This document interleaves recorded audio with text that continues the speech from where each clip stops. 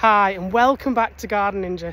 Now it's the middle of winter and you might be thinking that there's not much going on in terms of growing your own.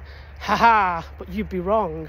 I'm going to show you a fruit that's available in the winter that's going to spice up your Christmas time. Now this strange fruit is known as a medlar and it's one of the only wintering fruits. The medlar tree is great for small gardens and when apples and pears finish, the medlar comes into its own. He's in the kitchen.